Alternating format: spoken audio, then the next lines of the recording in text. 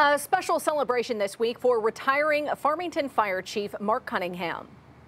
Congratulations to Farmington Car 1 Chief Mark Cunningham on your retirement. Many thanks from the citizens of Washington County and FireCom for your 37 years of service to our community. Enjoy your retirement.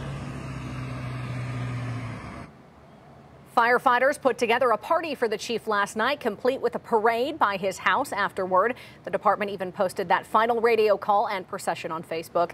Cunningham is a lifelong resident of Farmington who spent almost 4 decades working his way up the ranks. He became chief in 2001 and told me tonight it was his dream job. He's now, though, looking forward to spending more time with his family, church, and hobbies.